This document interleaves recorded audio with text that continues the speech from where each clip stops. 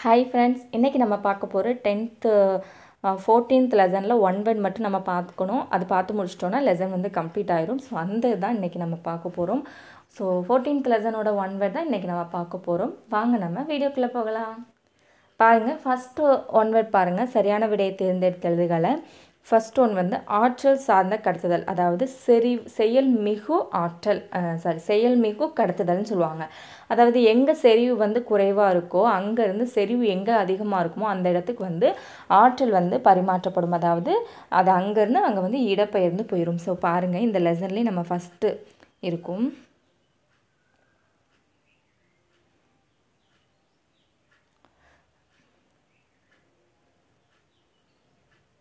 இந்த இருக்குது பாருங்கள், செயல்மிகு கடத்துதல் ஆற்றல் சார்ந்த கடத்துதல்னு சொல்லியிருக்காங்களா. ஸோ இதில் என்ன கொடுத்துருக்குறாங்கன்னு பாருங்கள். ஃபஸ்ட் லைனே கொடுத்துருப்பாங்க. ஃபஸ்ட் லைன்லேயே கொடுத்துருப்பாங்க ஆற்றல் சார்ந்த கடத்துதல் ஆற்றலை பயன்படுத்தி மூலக்கூறுகள் செறிவு வாட்ட சரிவிற்கு எதிராக கடத்தப்படுகிறது. அதாவது செறிவு வாட்ட சரிவு அப்படின்னு பார்த்தீங்கன்னா செறிவு எங்கே அதிகமாக இருக்குமோ அந்த பகுதிக்கு செறிவு குறைவான பகுதியிலேருந்து அது கடத்தப்படும். ஸோ அதுதான் வந்து செயல்மிகு கடத்துதல் அப்படின்னு சொல்லுவாங்க. ஸோ அதுதான் இதில் வந்து கொடுத்துருக்குறாங்க. இப்போ நம்ம ஆப்ஷனில் அது ஃபர்ஸ்ட் ஆப்ஷனாக இருக்குது பாருங்கள். மூலக்கூறுகள் செறிவு குறைவான பகுதியிலிருந்து செறிவு அதிகமான பகுதிக்கு இடம்பெயர்கிறது. ஆப்ஷன் பி சிடி பாருங்கள், ஆற்றல் செலவிடப்படுகிறது, அவை மேல் நோக்கி கடத்துதல் முறையாகும், இவை அனைத்தும் அப்படின்னு கொடுத்துருக்காங்க. ஸோ இந்த 3 ஆப்ஷனுமே கிடையாது. ஸோ இதுக்கு வந்து ஆன்சர் என்னன்னு பார்த்தீங்கன்னா ஆப்ஷன் ஏ. செகண்ட் ஒன் பாருங்கள், வேரின் மூலம் உறிஞ்சப்பட்ட நீரானது தாவரத்தின் மேற்பகுதிக்கு இதன் மூலம் கடத்தப்படுகிறது. நம்ம ஒரு செடி வளர்க்கோன்னா அந்த செடியில் தண்ணி ஊற்றுவோம். ஸோ தண்ணி நம்ம எங்கே ஊற்றுவோம், மண்ணில் தான் ஊற்றுவோம். ஆனால் அந்த தண்ணி என்ன பண்ணிடும், அந்த மண்ணை உறிஞ்சி வேர் எங்கே இருக்கோ அந்த பக்கத்துக்கு அந்த தண்ணியை கொண்டு போயிடும். ஸோ வேர் என்ன பண்ணோன்னா மண்ணில் இருக்கக்கூடிய தண்ணீரை அது உறிஞ்சிக்கும். அதனுடைய வேர் தூவி மூலமாக அதை உறிஞ்சிக்கும். அந்த வேர் மூலமாக உறிஞ்சிக்கிட்ட அந்த தண்ணி அந்த தாவரத்தினுடைய இலைகளுக்கும் அதனுடைய தண்டு பகுதி மேலே இருக்கும்ல அந்த தண்டு பகுதிகளுக்கு கடத்தணும் அப்படின்னா அது எது வழியாக கடத்தும் அப்படின்னு சொல்லி கேட்டிருக்காங்க. ஸோ அது எது வழியோடி கடத்தும் அப்படின்னு பார்த்தீங்கன்னா சைலம் வழியோடி தான் கடத்தும். ஓகேவா. அதாவது இதில் வந்து நம்ம ஃபஸ்ட்டில் நம்மளுக்கு வந்து இப்போ இந்த லெசனோட ஃபஸ்ட்டு பேஜ் நீங்கள் எடுத்து பார்த்தீங்கன்னா உங்களுக்கு தெரியும். அதில் கொடுத்துருப்பாங்க நம்மளுக்கு வேர் மூலமாக, அதாவது வேர் மூலமாக உறிஞ்சப்பட்ட நீர் வந்து சைலம் மூலமாக மற்ற பாகங்களுக்கு, அதாவது இலைகள் கிளைகள் தண்டுகளுக்கு நீர் வந்து கொண்டுட்டு போகிறது, சைலம் வந்து கொண்டு போகுது. அதே இலை வந்து உணவுப் பொருள் தயாரிக்கும் தானே சூரிய ஒளியிலேருந்து, அது எது மூலமாக கொண்டுட்டு வரும், வேருக்கு கொண்டுட்டு வரும்னு பார்த்தீங்கன்னா ப்ளோயம் மூலமாக கொண்டு வரும். ஓகேவா. இங்கே பாருங்கள் ஃபஸ்ட் ஆப்ஷன் என்ன கொடுத்துருக்காங்க புரணி, செகண்ட் ஆப்ஷன் வந்து புறத்தோல், third option phloem. So phloem வந்து கண்டிப்பாக வராது. ஏன்னா அது வந்து இலை வந்து உருவாக்க அந்த தயாரிக்கக்கூடிய உணவை வேருக்கு கொண்டுட்டு போகும். அதனால ப்ளோயம் வராது. அடுத்து சைலம் கொடுத்துருக்காங்க. ஸோ நம்மளுக்கு தெரிஞ்சது சைலம். அப்போ இதுக்கு ஆன்சர் என்னன்னு பாருங்கள், option D.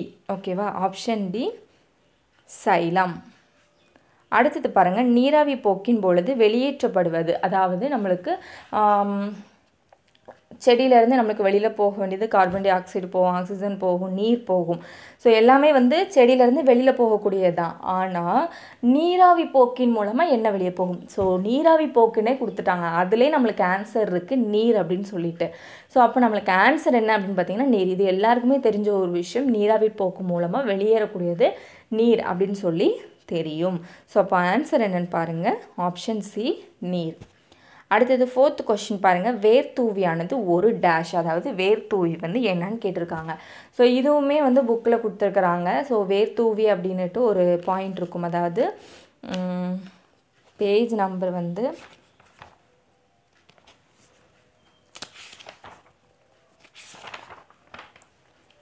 Page number Tamil medium புக்கில் 198 அந்த பேஜ் நம்பர் எடுத்துக்கோங்க. அதில் உங்களுக்கு லாஸ்ட் லைனில், அதாவது 14.2ல் நீரை உள்ளெடுக்கும் உறுப்புகள் வேர் தூவி அப்படின்னு சொல்லி ஒரு பேராகிராஃப் கொடுத்துருப்பாங்க.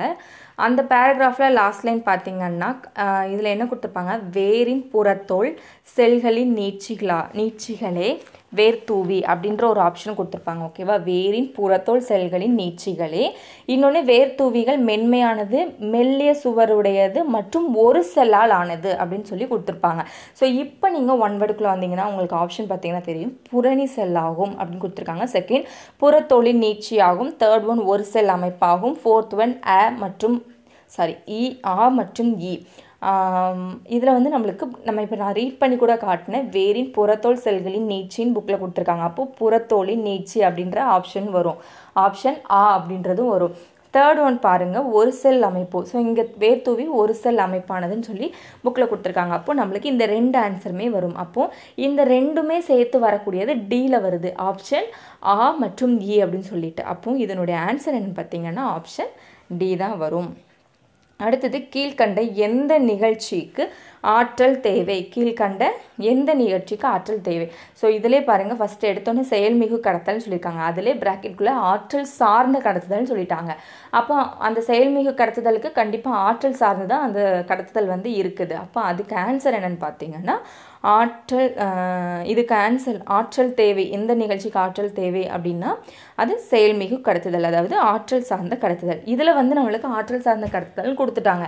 பட் இதே ஆன்சர் இதே க்ளூவோடு நம்மளுக்கு காம்படிட்டிவ் எக்ஸாமில் கேட்பாங்களா அப்படின்னு சொன்னோன்னா அது நம்மளுக்கு தெரியாது. ஸோ அதனால் நீங்கள் படிக்கும்போது ஆற்றல் சார்ந்த ஆற்றல் சார் கடத்துதல்னும் படிச்சுக்கோங்க, செயல்மிகு கடத்துதல்னும் படிச்சுக்கோங்க. சப்போஸ் அந்த ஆற்றல் சார் கடத்துதல்னு கொடுத்துருந்தாங்க ஆன்சர் அப்படின்னா கண்டிப்பாக உங்களுக்கு அது வந்து ஆப்ஷன் அது வந்து டிக் பண்ணுறதுக்கு உங்களுக்கு தெரிஞ்சிருக்கணும்.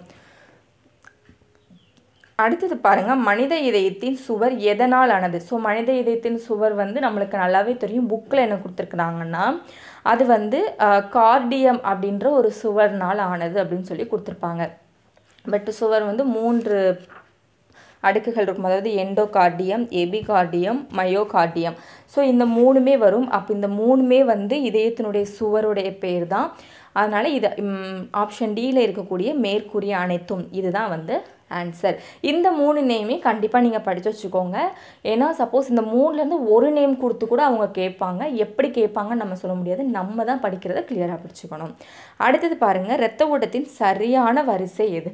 ஸோ இரத்த ஓட்டம், அதாவது மனித இதயத்தில் எப்படி இரத்த ஓட்டம் இருக்குது அப்படின்னு சொல்லி ஒரு வீடியோ கொடுத்துருக்கேன். அந்த வீடியோட லிங்க்கும் டிஸ்கிரிப்ஷனில் கொடுக்குறேன், நீங்கள் அதை செக் பண்ணிக்கோங்க. அது வந்து கொஞ்சம் உங்களுக்கு புரிகிற மாதிரி இருக்கும் அப்படின்னு நான் நினைக்கிறேன். ஸோ நீங்கள் அதை செக் பண்ணி பார்த்துக்கோங்க. நம்மளுடைய இதயத்தில் எப்படி இரத்தம் ஓட்டம் இருக்குது அப்படின்னா, ஃபஸ்ட்டு இதயத்தில் 4 அறைகள் இருக்கும். அதில் மேலே என்ன அறை இருக்கும்?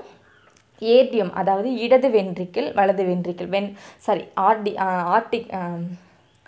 ஆரிக்கிள். ஓகேவா, தெரியாமல் வென்ட்ரிக்கிள்னு சொல்லிட்டேன். ஸோ ஆரிக்கிள், வலது ஆரிக்கிள், இடது ஆரிக்கிள்னு சொல்லி 2 அறைகள் மேலே இருக்கும். கீழே வென்ட்ரிக்கிள் இருக்கும். அப்போ ஆரிக்கிள்குள்ளே போகக்கூடிய அந்த ரத்தம் அடுத்தது வென்ட்ரிக்கிள்களுக்குள்ளே வரும். வென்ட்ரிக்கிள்கள்லேருந்து வெளியேறக்கூடிய ரத்தம் தமனி வழியோடி அது நுரையீரலுக்கு இல்லைன்னா உடம்புல மற்ற பாகங்களுக்கு போயிட்டு அங்கேருந்து திரும்ப அகெயின் அது வந்து வலது ஆரிக்கிள் இடது ஆரிக்கிள்குள்ளே வந்துடும். வரும்போது எந்த டியூப் வழியோடு வரும்னு சொல்லியிருக்கேன், சிரை வழியோடி வரும்னு சொல்லியிருக்கேன், அப்படி தானே? அப்போது இதனுடைய சர்க்கிள் வந்து எப்படி இருக்கும் பார்த்தீங்கன்னா, ஏட்ரியம், அதாவது ஆரிக்கிள்லேருந்து வென்ட்ரிக்கிளுக்கு போகுது, வென்ட்ரிக்கிள்லேருந்து தமனி போகும், தமனிலேருந்து சிரை வழியோடி திரும்ப ஆரிக்கிள்குள்ளே வரும். ஸோ ஆப்ஷனில் பார்க்கலாம் எப்படி கொடுத்துருக்காங்கன்ட்டு. ஃபஸ்ட் ஆப்ஷன் பாருங்கள், வென்ட்ரிக்கிள், ஏட்ரியம் கிடையவே கிடையாது. வென்ட்ரிக்கிள்லேருந்து ஏட்ரியமுக்கு ரத்தம் போகவே போகாது. ஏட்ரியத்துலேருந்து தான் வென்ட்ரிக்கிளுக்கு வரும், அதாவது ஆரிக்கிள்லேருந்து தான் வென்ட்ரிக்கிளுக்கு வரும், அப்படி தானே? ஸோ ஆப்ஷன் ஏயும் கிடையாது. ஆப்ஷன் பி பாருங்கள், ஏட்ரியம், வென்ட்ரிக்கிள். கரெக்ட், ஏட்ரியம்லேருந்து வென்ட்ரிக்கிள் வரும். வென்ட்ரிக்கிள்லேருந்து அடுத்தது எங்கே போகும்னு சொன்னேன், தமனி. ஆனால் இங்கே ஆப்ஷனில் செகண்ட் ஆப்ஷனில் என்ன கொடுத்துருக்காங்க, சிரை கொடுத்துருக்காங்க. ஸோ ஆப்ஷன் பியும் கிடையாது. ஆப்ஷன் சி பார்த்தீங்கன்னா ஏட்ரியம், வென்ட்ரிக்கிள் பாருங்கள், அடுத்தது தமனின்னு கொடுத்துருக்காங்க, அடுத்தது சிரை. பார்த்தீங்களா, கரெக்டாக கொடுத்துட்டாங்களா? ஸோ அப்போது ஆப்ஷன் சி தான் நம்மளுக்கு ஆன்சர். ஆனால் ஆப்ஷன் இயும் நம்ம பார்த்துக்கலாம். வென்ட்ரிக்கிள், சிரை, வென்ட்ரிக்கிள்லேருந்து சிரை வழியோடி போகாது. உங்களுக்கு நான் வரைஞ்சி காட்டுறேன். இங்கே பாருங்கள், இது வலது ஆரிக்கிள், இடது ஆரிக்கிள், வலது வென்ட்ரிக்கிள், இடது வென்ட்ரிக்கிள். ஸோ இதுதான் வந்து இதயத்தின் அமைப்புன்னு வச்சுக்கோங்க. இதில் வந்து பிளட் வந்து எப்படி போகும் அப்படின்னு பார்த்தீங்கன்னா, இங்கேருந்து இப்படி ஆரிக்குள்குள்ளே வரக்கூடிய ரத்தம் வந்து நேராக வென்ட்ரிக்கிளுக்கு போகும். வென்ட்ரிக்கிள்லேருந்து இங்கே ஒரு டியூப் வரும். ஓகேவா? அந்த டியூப் பேர் என்ன அப்படின்னு பார்த்தீங்கன்னா, இப்படி ஒரு டியூப் வந்து இங்கே இன்னொரு நுரையீரல் இல்லைன்னா மற்ற பாகங்களுக்கு போகும். அடுத்தது இங்கேருந்து டைரெக்டாக இங்கே வந்துடும்.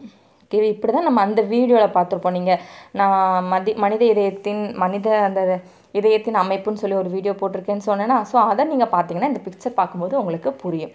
இதில் எப்படி இருக்கும்னு பார்த்தீங்கன்னா, இந்த வென்ட்ரிக்கிள்லேருந்து இப்படி வெளியில் போகுதா பிளட்டு, இது வந்து என்னதுன்னு பார்த்தீங்கன்னா தமனி. இந்த டியூப் பேர் என்னென்னா தமனி. இந்த தமனி வழியோடி ரத்தம் போய் ஒன்று நுரையீரலுக்குள்ளே போகும், இல்லைன்னா உடம்புடைய மற்ற பாகங்களுக்கு போயிட்டு திரும்ப அது வந்து வலது ஏற்றியத்துக்கு வரும். ஸோ இப்போ நுரையீரலுக்குள்ளே போகுது அப்படின்னா அங்கேருந்து அடுத்தது அந்த ரத்தம் எந்த டியூபுக்குள்ளே போகும்னா சிரை அப்படின்ற டியூபுக்குள்ளே போகும். ஸோ சிரை அப்படின்ற டியூபுக்குள்ளே போய் அடுத்தது இங்கே இடது ஆரிக்கிள்குள்ளே போகுது. அப்படி தானே? ஸோ அப்போது ஆரிக்கிள்லேருந்து வென்ட்ரிக்கிள் வருது, வென்ட்ரிக்கிள்லேருந்து தமனி போகுது, தமனிலேருந்து சிரை வருது. இதுதான் அப்போ அதனுடைய சர்க்கிள். ஓகேவா? ஸோ அப்போ இதுக்கு ஆன்சர் என்னென்னு பார்த்தீங்கன்னா ஆப்ஷன் சி தான் வந்து ஆன்சர். அடுத்தது பாருங்கள், ஒரு விபத்து நடக்கு. ஸோ ஓ வகை பிளட் குரூப்பில் இருக்கக்கூடிய ஒருத்தருக்கு விபத்து ஏற்படுது, ஒரு ஆக்சிடெண்ட் ஆகுதுன்னு வச்சுக்கோங்க. அவருக்கு வந்து நிறைய பிளட் லாஸ் ஆகிடுது. அப்படி பிளட் லாஸ் ஆகிறவருக்கு டாக்டர் வந்து எந்த விதமான பிளட் வந்து அவருக்கு ஏற்றுவாங்க அப்படின்னு சொல்லி கேட்டிருக்காங்க.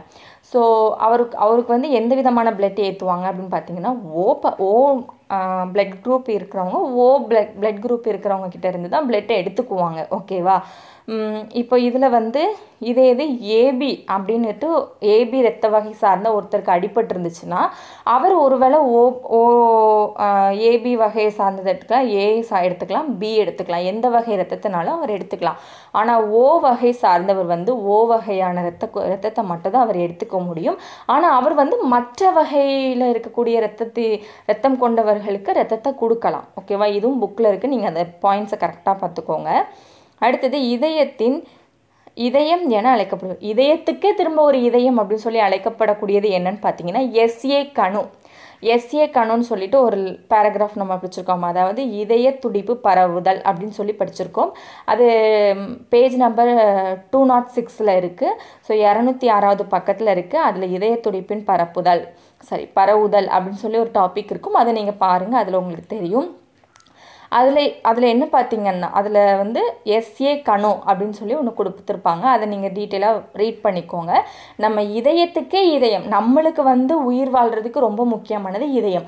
அப்போ இதயத்துக்கே இதயமாக செயல்படக்கூடியது எஸ்ஏ கணு. இது கண்டிப்பாக யாருமே மறக்கக்கூடாது. அப்போ இதுக்கு ஆன்சர் என்னன்னு பார்த்தீங்கன்னா எஸ்ஏ கணு, ஆப்ஷன் ஏ.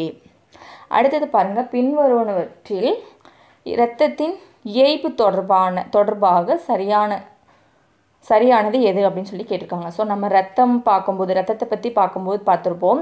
அதாவது ரத்தத்தில் வந்து 2 இது இருக்குன்னு பார்த்துப்போம். ஒன்று வந்து பிளாஸ்மா, இன்னொன்று ஆக்கக்கூறுகள். ஸோ பிளாஸ்மா வந்து 55% ரத்தத்தில் இருக்குன்னு சொல்லிட்டு நம்ம பார்த்துருப்போம். அடுத்தது ஆக்கக்கூறுகள்னு சொல்லி பார்த்துருப்போம். ஆக்கக்கூறுகள்னால் என்னெல்லாம் பார்த்துருப்போம்? ஆக்கக்கூறுகளில் இரத்த வெள்ளையணும், இரத்த சிவப்பணும், அடுத்தது இரத்த தட்டுகள் சொல்லி பார்த்துருப்போம். அப்போது ரத்தம் அப்படின்னு எடுத்துக்கிட்டோம்னாலே நம்ம ரத்தத்தில் என்னெல்லாம் இருக்குது? பிளாஸ்மா இருக்குது, இரத்த சிவப்பணு இருக்குது, இரத்த வெள்ளையணு இருக்குது, இரத்த தட்டுகள் இருக்குது. ஸோ இந்த 4மே அடங்குனது தான் வந்து நம்மளுடைய ரத்தம். ஓகேவா? நம்மளுடைய பிளட் அப்படின்னாலே இந்த 4மே இருக்கும் கண்டிப்பாக. இதில் ஏதாவது ஒன்று இல்லைனா கூட நம்மளுக்கு வந்து பிளட் இருக்காது. ஓகேவா? ஸோ இந்த 4 அடங்குனது தான் பிளட். அப்போது ரத்தம் அப்படின்னு எடுத்துக்கிட்டோம் அப்படின்னா பிளாஸ்மா ப்ளஸ் ஆர்பிசி அப்படின்றது என்னென்னா இரத்த சிவப்பணு, WBCன்றது இரத்த வெள்ளையணு, அப்புறம் இரத்த தட்டுகள். ஸோ இது வந்து இருக்கக்கூடியது வந்து ஆப்ஷன் இ, லாஸ்ட் ஆப்ஷன். ஸோ அதுதான் வந்து இதனுடைய ஆன்சர்.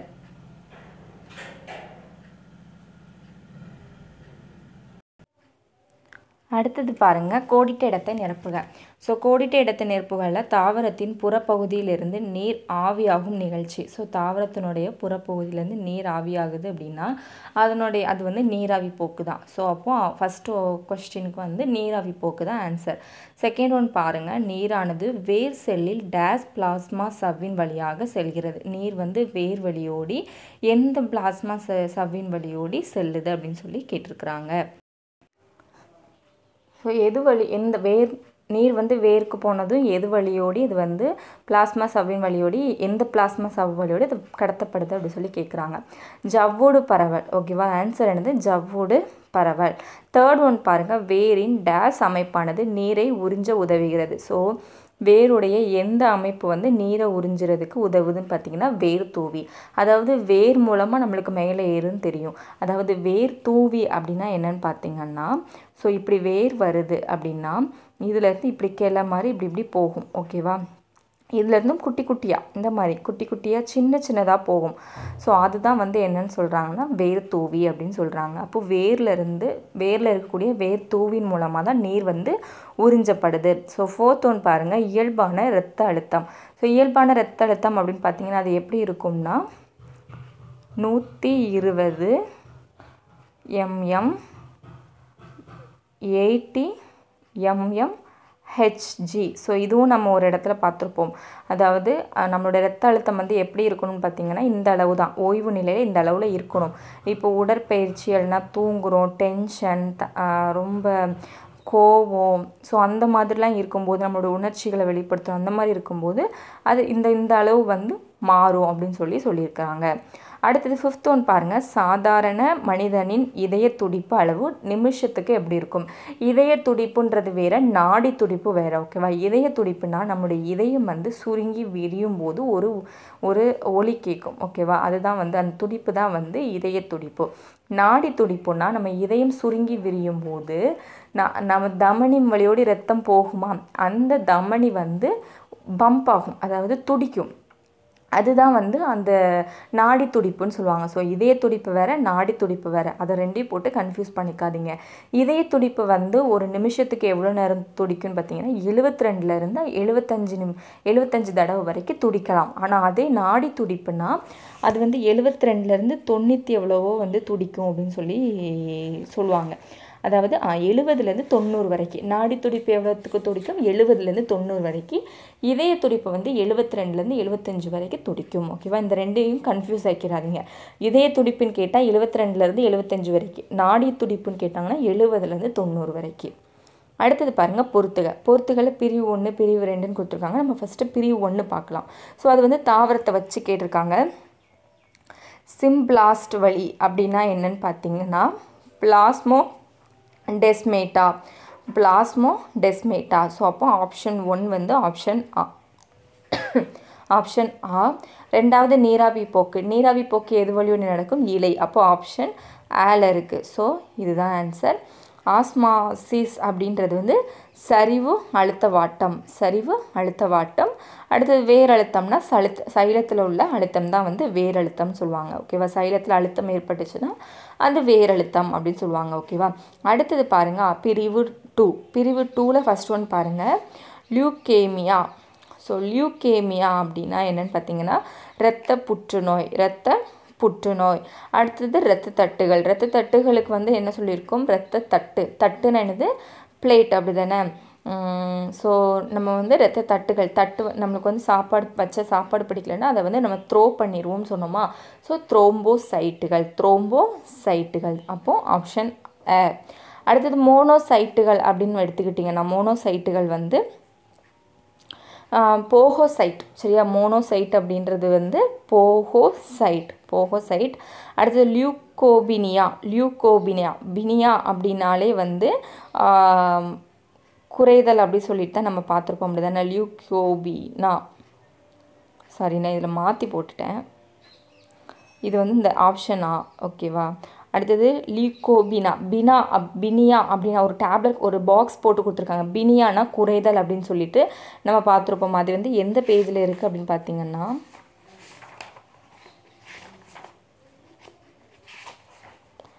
பேஜ் நம்பர் 203ல் இருக்குது, 203ல் இருக்குது பாருங்கள்.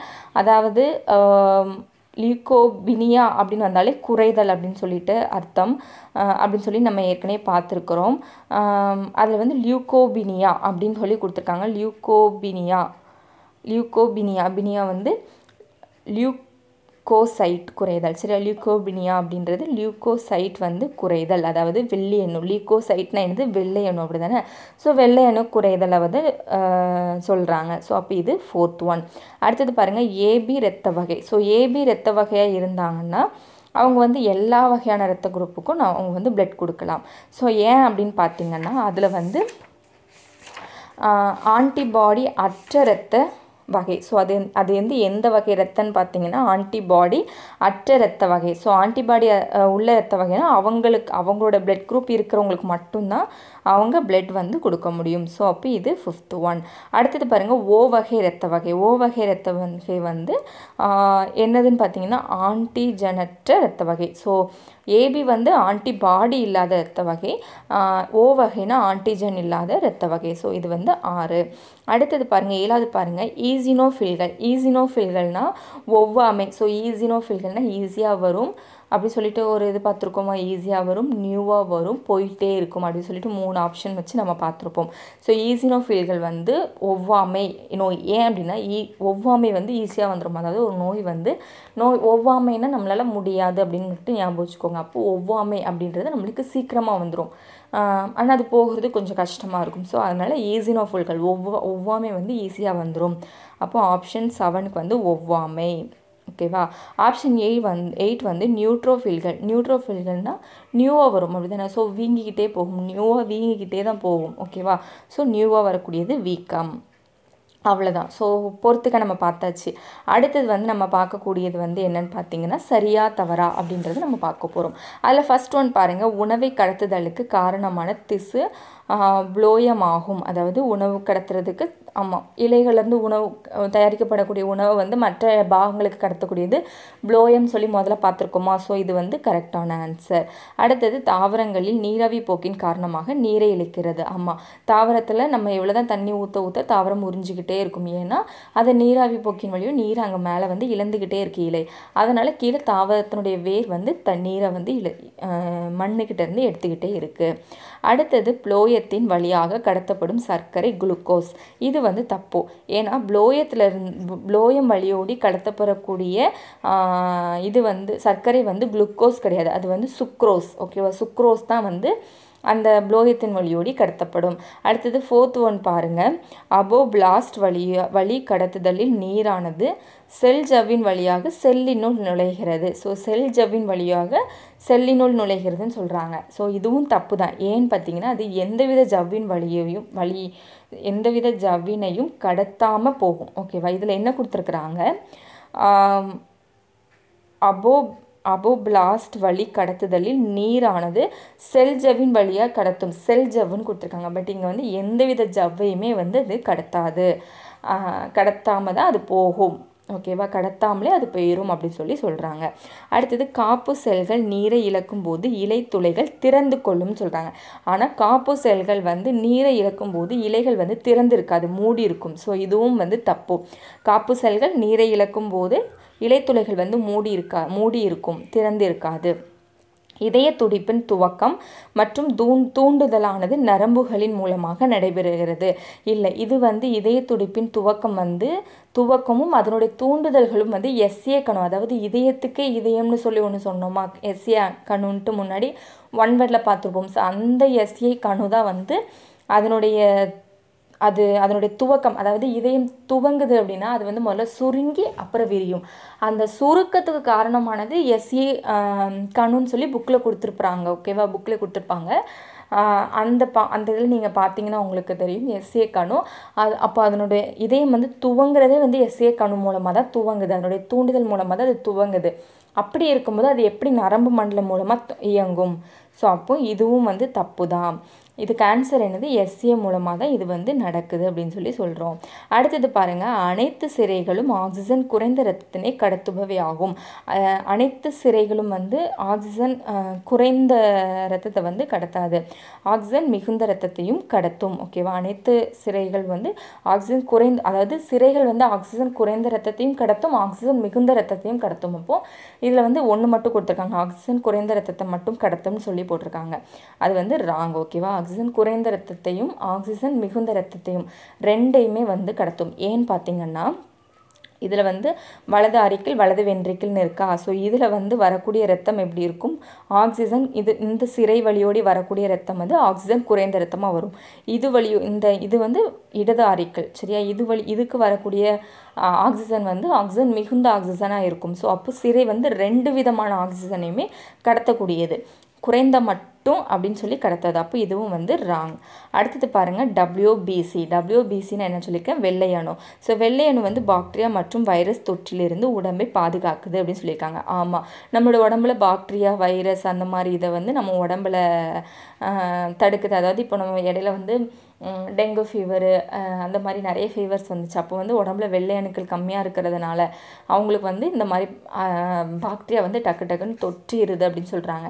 ஏன்னா நம்ம உடம்புக்குள்ளே ஏதாவது ஒரு பாக்டீரியாவோ இல்லைன்னா ஒரு வைரஸோ போகுது. இப்போ கொரோனா வைரஸ் கூட வருது. கொரோனா வைரஸ் வந்து வருது அப்படின்னா எல்லார் உடம்புக்குள்ளேயும் போகக்கூடிய கொரோனா வைரஸ் வந்து அவங்க உடம்பு வந்து என்ன சொல்கிறது, அவங்களுக்கு வந்து அந்த சளி காய்ச்சல் அதில் வந்து வரது கிடையாது. ஏன்னு பார்த்தீங்கன்னா அவங்க உடம்புக்குள்ளே இருக்கக்கூடிய வெள்ளை அணுக்கள் வந்து கொஞ்சம் அதிகமாக இருக்கலாம். ஓகேவா. ஸோ அதனால் அந்த கொரோனா வைரஸால் அதில் வந்து செயல்பட முடியாமல் போகலாம். அதனால் நிறைய அந்த மாதிரியான வைரஸ் பாக்டீரியாவை எல்லாத்தையுமே நம்ம உடம்புக்குள்ளே வரக்கூடியது எல்லாத்தையுமே அந்த வெள்ளை அணுக்கள் வந்து கொன்னுடும். ஓகேவா. ஸோ அதனால் நம்ம நோயிலேருந்து நம்மளை பாதுகாக்கக்கூடியது வந்து வெள்ளை அணுக்கள். ஓகேவா. நோய் எதிர்ப்பு சக்தி கொடுக்கக்கூடியது வெள்ளை அணுக்கள். ஸோ அப்போ இது வந்து ஆன்சர் கரெக்டு. அடுத்தது வென்ட்ரிக்கிள்கள் சுருங்கும் போது மூவிதழ் மற்றும் ஈரிதழ் வாழ்வுகள் மூடிக்கொள்வதால் லப் எனும் ஒலி ஏற்படுகிறது. ஆமாம், இதில் வந்து 2 விதமான ஒலி கேட்கும். ஒன்று வந்து லப், இன்னொன்று டப் அப்படின்ற 2 ஒலி கேட்கும். ஸோ லப் அப்படின்ற ஒரு ஒலி கேட்கக்கூடியது வந்து மூவிதழ் ஈரிதழ் வாழ்வுகள் வந்து மூடும்போது அந்த சவுண்ட் கேட்குது அப்படி சொல்கிறாங்க. ஸோ இதுவும் கரெக்டு. ஸோ அவ்வளோதான். உங்களுக்கு இன்னும் ஒன்று இருக்குது. அதாவது ஒரு கூற்று மற்றும் காரணம் கூறுதல் அப்படின்ட்டு ஒன்று இருக்கா. ஸோ இது இருக்குது. இது மட்டும் பார்த்துட்டோன்னா இந்த 1 வேர்ட் முடிஞ்சிடும். ஸோ கூற்று 7 வந்து சுவாச வாயுக்களை கடத்துதலில் ஆர்பிசினா என்ன சொல்லியிருக்கோம், இரத்த சிவப்பணுன்னு சொன்னோம் அப்படி தானே. ஸோ இரத்த சிவப்பணு முக்கிய பங்கு வகிக்கிறதுன்னு சொல்கிறாங்க. ஆமாம், இரத்த சிவப்பணு வந்து நம்ம சுவாசிக்கிறதுல ரொம்ப முக்கிய பங்கு வகிக்குது. அதுக்கு காரணம் பாருங்கள், ஆர்பிசியில் செல் நுண்ணுறுப்புகளில் உட்கருக்கள் காணப்படுவதில்லை. ஆமாம், ஸோ உறுப்புகளில் உட்கரு இருக்காது. ஸோ அதனால் இதனுடைய கூற்றும் காரணமும் நம்மளுக்கு சரிதான். ஸோ இதுக்கு ஆன்சர் என்னன்னு பார்த்தீங்கன்னா ஆப்ஷன் ஏ. அடுத்தது பாருங்கள், செகண்ட் ஒனுக்கு கூற்று ஏ வந்து ஏபி இரத்த வகை உடையோர் அனைவரிடமிருந்தும் இரத்தத்தை பெற்றுக்கொள்பவராக கருதப்படுகிறார். ஏனெனில் அவர் அனைத்து வகை இரத்த பிரிவினரிடம் இருந்தும் இரத்தத்தை பெறலாம். காரணம் வந்து ஏபி இரத்த வகை ஆன்டிபாடிகள் காணப்படுவதில்லை. இதுவும் 2மே கரெக்டு. கூற்றும் கரெக்டு, காரணம் வந்து கூற்றுக்கு காரணம் கரெக்டு தான். ஏன் அப்படின்னு பார்த்தீங்கன்னா ஏபி வகை சார்ந்தவங்க வந்து எல்லா விதமான வகை, அதாவது ஏ பிளட் குரூப் இருக்கிறவங்ககிட்ட இருந்தும் ரத்தத்தை எடுத்துக்கலாம், பி பிளட் குரூப் இருக்கிறவங்ககிட்ட இருந்தும் ரத்தத்தை எடுத்துக்கலாம், ஓ வகை கொண்டவங்ககிட்ட இருந்தும் ரத்தத்தை எடுத்துக்கலாம். ஸோ எல்லாருக்கிட்ட இருந்தும் அதை ரத்தத்தை வாங்கிக்கலாம். ஏன் அப்படின்னு பார்த்தீங்கன்னா அதில் வந்து ஆன்டிபாடிகள் கிடையாது. ஓகேவா. ஸோ அதனால் இது வந்து கூற்றுக்கு இந்த காரணம் சரி. ஸோ இதோட இந்த லெசன் முடியுது. நெக்ஸ்ட் வீடியோவில் லெசன் 15th அதாவது நரம்பு மண்டலம் வந்து நம்ம ஸ்டார்ட் பண்ணலாம். ஸோ இந்த வீடியோ உங்களுக்கு பிடிச்சிருக்கும்னு நினைக்கிறேன். பிடிச்சிருந்துச்சுன்னா லைக் பண்ணுங்கள், சப்ஸ்கிரைப் பண்ணுங்கள், கமெண்ட் பண்ணுங்கள். சப்ஸ்கிரைப் பண்ணும்போது பக்கத்தில் இருக்கிற பெல் ஐக்கானை கிளிக் பண்ண மறந்துடாதீங்க. தென் உங்கள் ஃப்ரெண்ட்ஸோடு இந்த வீடியோவை ஷேர் பண்ணுங்கள். தேங்க்யூ ஃபார் வாட்சிங்.